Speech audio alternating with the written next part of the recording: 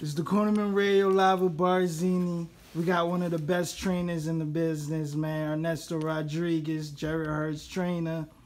All right, Ernesto, my next question is, fans want to know, why does Jermell has to fight Erislandy Lara? Why you want that fight? Because people are saying that you want Lara to fight Jermell because you think Lara's going to beat Jermell, so you don't have to fight Jermell.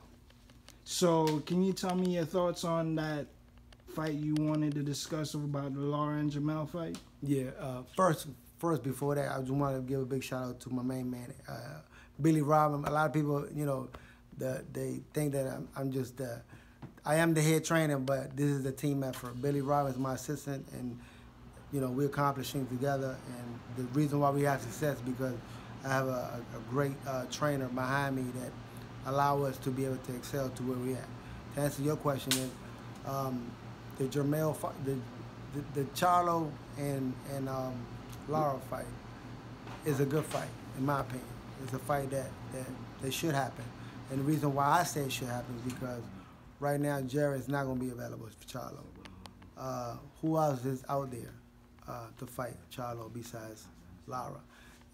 I believe that it would be a good view since Jarrett stopped Trout. Jermell just fought Trout. Jarrett beat Lara. Let's say Jermell beats Lara. In my opinion, it builds up the fight even more. It makes the fight so much more interesting. And the only reason why is because Jarrett is out. I mean, aside from that, if he wasn't out, then that's the fight that should be that most likely would have been made next. But the man is out.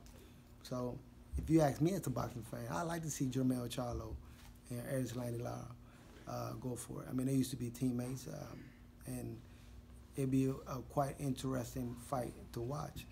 It's a 50-50 fight, if you ask me. I mean, should Jermell Charlo win? We want him to win because Jarrett wants to be the first one to beat him. So we definitely would not like to see Lara beat him. But at the same time, it's a good fight. It's a good fight for the fans, for the public.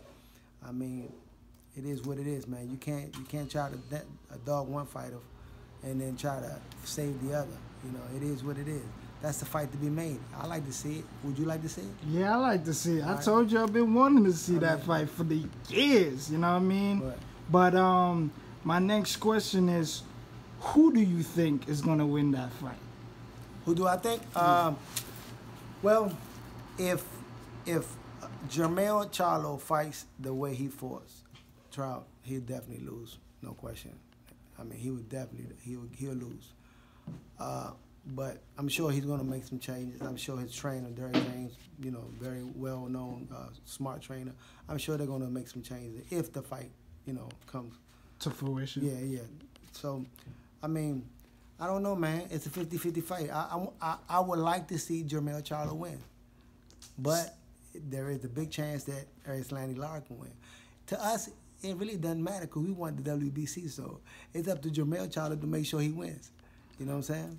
All right, so my next question, if Lara does beat Jermell, y'all not going to fight Jermell after that situation if he lose? Most likely not. We'll probably fight the winner who has the WBC belt. But, you know, but the Jermell Charlo, he's going to win.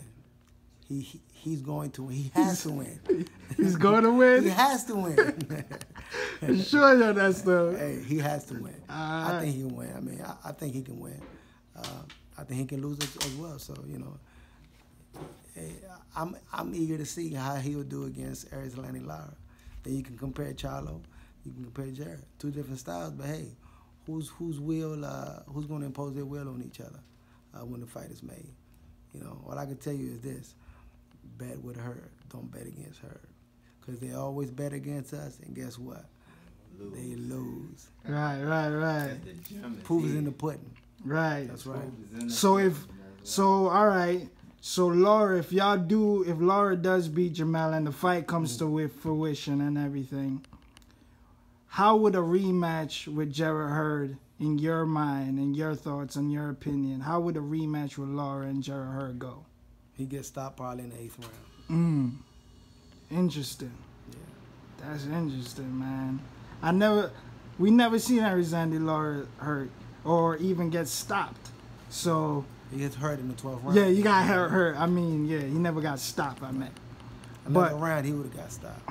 Right. So if a few more seconds, he would have got stopped. if Jarrett didn't have that shoulder injury during the fight, you think Jarrett would have stopped him? He would have stopped him probably in the 8th or 9th round for sure, 100%. The reason why it took so long, the reason why we were so careful is because of the shoulder.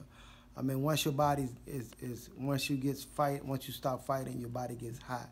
A lot of times you don't feel it initially, but as the round goes over, you feel the discomfort. And there's no doubt in my mind that he would have stopped him probably in the 8th or 9th round. If you watch a fight, he didn't throw that many left hooks, and the reason why he didn't throw a lot of left hooks up top is because of the shoulder injury. He threw to the body because it didn't put a lot of pressure, raising the shoulder up. Right. So, you can clearly see that he was limited with the left hand. But there's no doubt in my mind if they fight again, he'll stop him probably in the 8th or 9th round. But like I said, styles make fight, man. We want Jermell to win. I like to see Jermell against Erislandy Lara. You could do the comparison, Hurd Lara, Jermell Lara. I mean, it's a good fight. It's the only fight to be made, in my opinion, right now.